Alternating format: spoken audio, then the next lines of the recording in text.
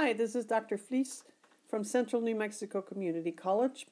In this video C of the connective tissues, our second to last video, but rather lengthy video, I begin to introduce you to the different kinds of connective tissues. So let's get started. Remember that all connective tissues arise from the mesoderm layer in the embryo. Some of those mesodermal cells can further differentiate to form mesenchyme tissue. And all of us still have mesenchyme cells that function as stem cells for connective tissues in our body. This mesenchyme tissue, which is quite abundant in the embryo, can give or will give rise to all four of the connective tissue groups, or I call them classes here. Our first class is the biggest. It's called the connective tissue proper, with 6 different connective tissues in it. The second group we call the cartilages, and we see 3 types of cartilages. Notice there's no D in cartilage when you spell it.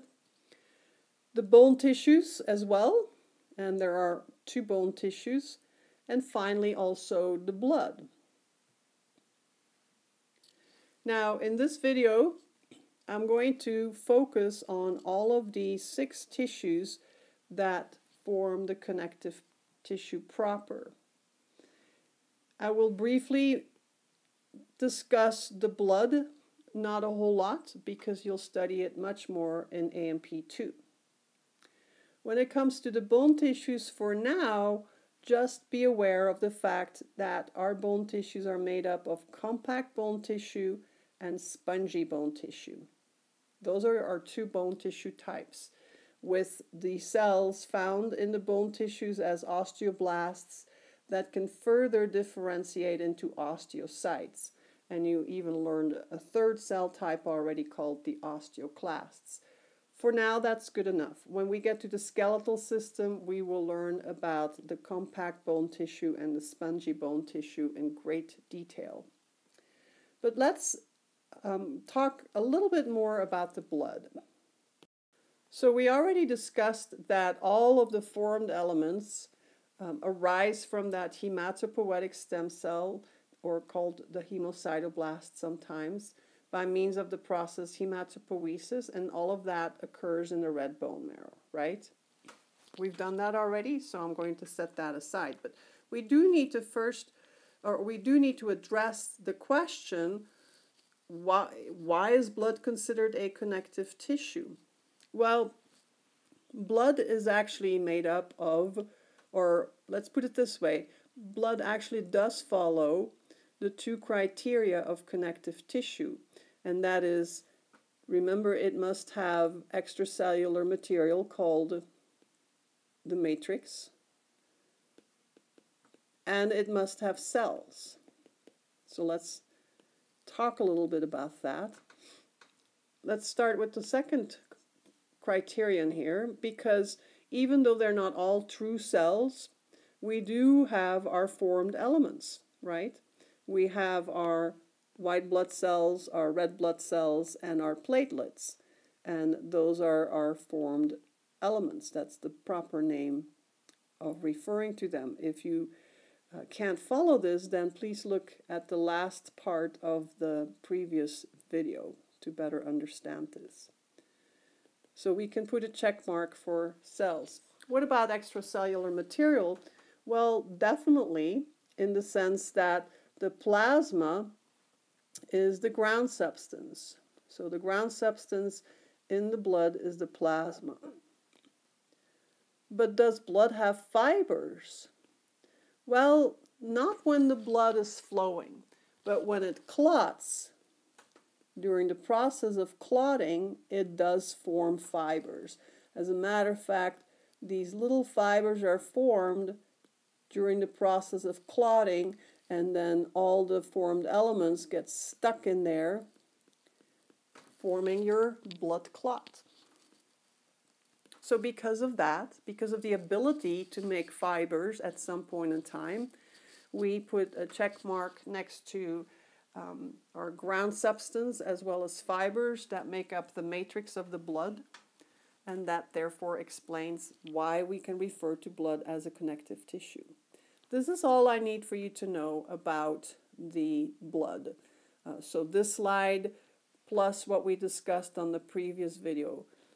In the future in AP2 you will study the blood in much greater detail. So let's now move on with the tissues that belong to the connective tissue proper group, and there are 6 of them, so we have a lot of work to do still. The connective tissue proper can be divided up into 2 subclasses. Oops, I meant to write connective tissue proper here.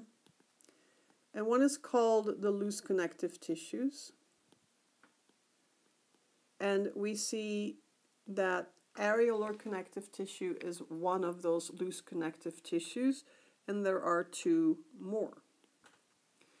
In addition, we also see that within the connective tissue there are the dense connective tissues. So we have the loose connective tissues and the dense connective tissues. And within the dense connective tissues, we also have 3 kinds. So let's first focus on the loose connective tissues, and particularly the first one, areolar. This is that connective tissue that you always find right by the epithelial tissues. So this is what nourishes the epithelial tissues. Maybe we should just add that here. And takes care of the epithelial tissues. It's the most widespread. You find it all throughout the body. And it can also serve as a packing material around many other tissues. Not only that, because it's very airy, that's kind of how I always think of it, so that I remember the term areolar. It can hold on to quite a bit of water and electrolytes. Sometimes that creates issues. If there's too much water leaking out of the capillaries, for instance, which will happen in many of your patients because of various diseases that they might suffer from, or after a lengthy surgery, if all of that water begins to collect in the areolar connective tissues, then the patient will begin to swell up. And of course, we call that edema, or becoming edemic.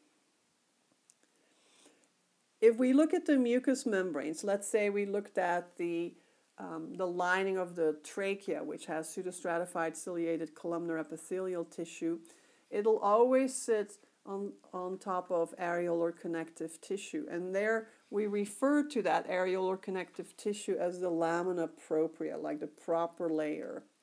We also have mucous membranes, remember, in your stomach as well as in your intestines. You've learned about the epithelial membrane. So the lamina propria is often a name used to refer to the areolar connective tissue layer in the mucous membranes. This tissue is rich in fibers, and it has all the different fibers. There's plenty of space for vascularization, so I'm going to add that. It is very vascularized. And because there are tons of fibers, we see that the fibroblast cells are the most common. So let's take a look at a slide.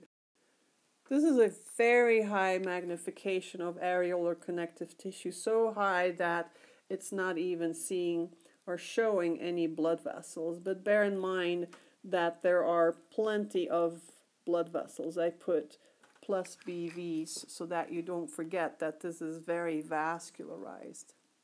The labels CF and EF point to the collagen fibers, which are those big, thick pink ribbons crisscrossing through the slide.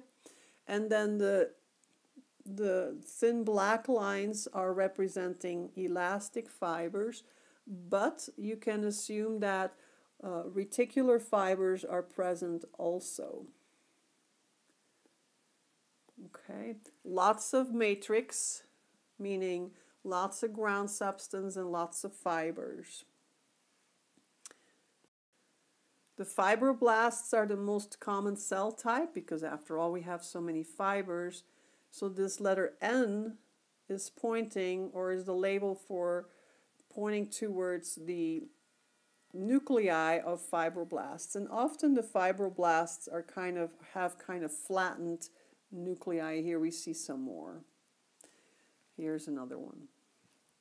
If we continue our discussion of the connective tissue proper classes, remember you have two. You have the loose connective tissues and the dense connective tissues. Within the loose connective tissues, we studied the areolar connective tissue already. And now we're going to take a look at the adipose connective tissue, and then there will be a third one coming up. So adipose tissue is really fat, and it has various functions, as you know. We store fat, which is a way to store energy, but our fat tissue can also provide us with protection from heart falls, for instance, so it cushions us, and it also provides some insulation. It can also hold organs in place, like you'll see a lot of fat around your eyeballs, around your kidneys. As a matter of fact, you know, we've all seen, unfortunately, images of starving people in various parts of the world. You might have seen concentration camp pictures, and people's eyes are very sunk in. Cancer patients, unfortunately, near the end of their lives often have that look too, with their eyes really sunk in, and that has to do with the fact that a lot of that adipose, that fat tissue around the eyeballs, has lost. We have a lot of fat tissue deep to our skin. We call that subcutaneous fat. And the cells in our adipose tissue, in us adults, are referred to as adipocytes, and they're amitotic, meaning they do not divide anymore. They're mature cells. So when we look at the slide here, you can barely see the cell membranes of the cells, and notice that they're pretty big cells because they're filled with fat. And here and there you might notice that we see a darker spot. Those are the nuclei, the poor nuclei and organelles that are squished to the edge of the cell membrane due to the presence of all that fat inside of our fat cells. Again, what is not showing on this slide is blood vessels. Fatty tissue, adipose tissue, is very vascularized, which is why we often get subcutaneous injections. Injecting into the adipose tissue underneath the skin is very effective because of how vascularized fat tissue is. Whatever we're injecting enters into the bloodstream rather fast. The other thing that this slide doesn't illustrate very well is the fact that fibers are actually present. So you need to kind of use your imagination, and we might be able to actually point here, maybe in this area, there are actually fibers present. This is a pretty low magnification, but please assume that. What else? So we see good vascularization, and we do see the presence of fibers. This is a tissue that is kind of different from many of the connective tissues in that it is actually quite cellular, right? Something it shares with the epithelial tissues.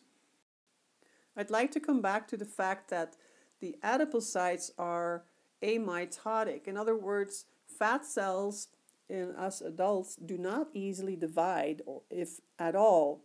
So you might wonder, how is it then that we can get fat? How do we get obese? Well, there's a lot of studying being done, as you know. There's a lot of research being done on how we can control our weights better. But when we put on weight, we typically just shove more fat into these cells. There is some research suggesting that if fat cells reach a certain size, they might be triggered to divide. I don't recall that being shown in humans. I believe that's been shown in rodents. We do still have adipoblasts as we're growing, when we're growing children. So that's the time to really watch our diets, when we still have those dividing adipoblasts. Once we're adults, we pretty much have a set number, more or less, of adipocytes. Here you see a slightly higher magnification. You see how big the cells are. You see how the nuclei are kind of pushed to the edges of the cells. And then here, this is probably a little blood vessel here, not sure, but that's approximately where they would be. They would be squeezed in between the cells. So this brings us to our last loose connective tissue in the connective tissue proper group. So quick recap. So the connective tissue proper class, I guess I called it a class, is made up of the loose connective tissues and the dense connective tissues, which we haven't started yet. And within the loose connective tissues, we first studied the areolar connective tissue, the fat tissue, better called the adipose tissue, and then finally the reticular tissue. In a sense, you've already learned about this tissue when I introduced you to the reticular fibers. Clearly, a tissue is called reticular tissue because it has lots of reticular fibers. So this is the kind of tissue that you find especially in organs that are part of your red bone marrow. And these are three really good examples for you to memorize: the lymph nodes, the spleen, and the red bone marrow. Remember, those reticular fibers form a stroma that your formed elements, your red blood cells, white blood cells in particular, can hang out in. Let's take a look at a picture. Here we see that same picture that I showed you before when I was introducing you to the reticular fibers, which are all the little black lines. And so this represents the spleen. Okay then, so we're done studying the first group of our connective tissue proper, our first class, which was your loose connective tissues. Do you remember what the three tissues were that we studied? Areolar, adipose, and reticular, right? So now we're starting the second subgroup of the connective tissue proper. We call them the dense connective tissue, and you're quickly going to see why. It's because they're very densely populated with fibers. So many fibers that you can hardly see anything else. And so this is our first dense connective tissue. There are going to be two more. So the first dense connective tissue is called dense regular connective tissue. And the reason why it gets that name is because the fibers, and these are almost all collagen fibers, are organized in a very parallel manner. And I'll show you that on the slide here in just a moment. There are so many of these parallel arranged fibers that the poor fibroblasts are just squished in between to where we just barely see their flattened nuclei. Because this tissue is so packed with fibers, it's hard for blood vessels to make their way in there. So it's poorly vascularized. You might have experienced the fact that this is poorly vascularized because this is the tissue that you find especially in the ligaments and the tendons.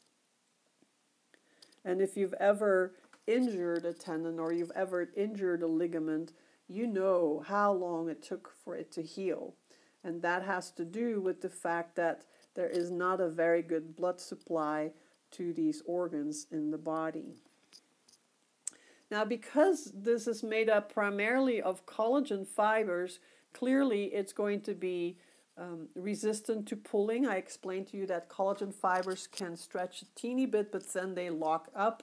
They provide tensile strength, and the tension is going to only be dealt with in one direction because all these fibers, these collagen fibers, they run very, very parallel to one another.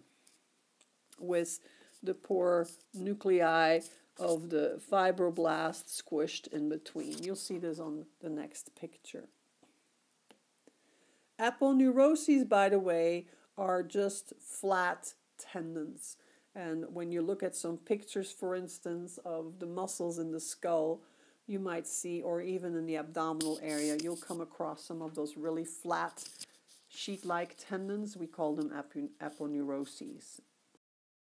So in our second group of our second class of connective tissue proper, that is the dense connective tissues, we just finished discussing the dense regular connective tissues. So of course that must mean there is a dense irregular connective tissue, which is the one we're about to study, and then there will be a third one. Let's just go right to the picture to make more sense of what this slide says. So this slide shows both dense regular and dense irregular connective tissue. Can you see the big difference?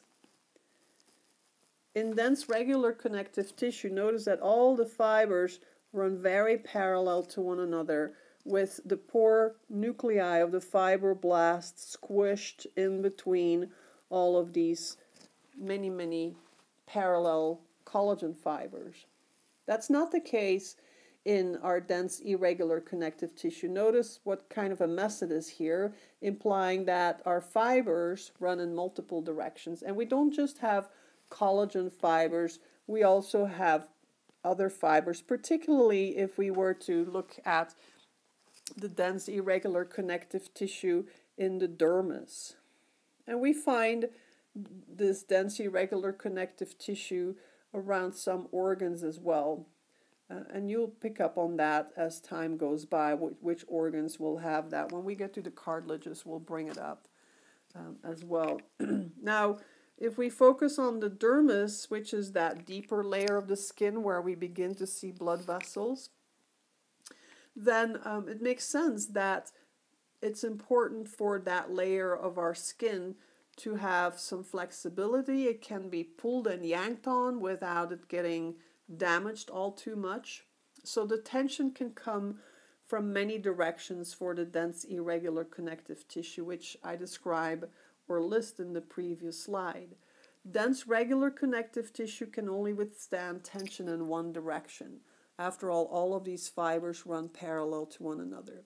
Remember, dense regular connective tissue you find especially in tendons and ligaments. So here we're taking a look at a picture of the skin. Of course, we're going to study the skin in the integumentary system. E is pointing to our stratified squamous epithelial tissue, which collectively, including all of these dead squamous cells, collectively all of that we refer to as the epidermis, from there the term E, right? There's no vascularity in there. And then we see all of this connective tissue here. Most of that, especially where everything looks so messy here, is that dense irregular connective tissue. The D stands for the dermis. There is, of course, again, going to be some areolar connective tissue just right next door to our epithelial tissue, but most of this here is dense irregular connective tissue in the dermis. Okay then, I think we're beginning to see the end. So remember, within the connective tissue proper, that is one of the 4 groups of connective tissues, there we've learned about the 3 loose connective tissues, areolar, adipose, and reticular. And we're here finishing up the dense connective tissues. And so far we've looked at dense regular connective tissue, dense irregular connective tissue, and now we're looking at 3, I should number these, the third one called elastic connective tissue. And in a sense, again, you have studied this tissue when I introduced you to the elastic fibers.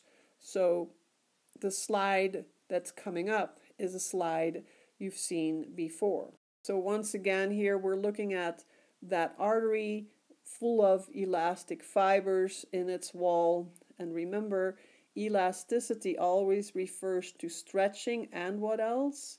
Recoiling. Don't forget that, right? Okay. So we find this tissue which is rich in elastic fibers, much richer in elastic fibers than any other fibers, probably no collagen fibers whatsoever, in areas that need to be able to stretch and recoil. Lungs are another really good example. Now, a little warning, be careful. We're going to learn about the cartilages in the next video, and there is a so-called elastic cartilage. Keep in mind that the cartilages belong to a totally different class of connective tissue. So I'm going to write here that elastic connective tissue is not the same thing as elastic cartilage connective tissue, right? So especially if you are in lab where you have to identify microscope slides, if you put as your answer elastic connective tissue, thinking that that's good enough to tell your instructor it's elastic cartilage, that's just not going to fly. The cartilages are completely in their own group. Keep that in mind. So the cartilages we'll discuss in our very last video on the connective tissues then.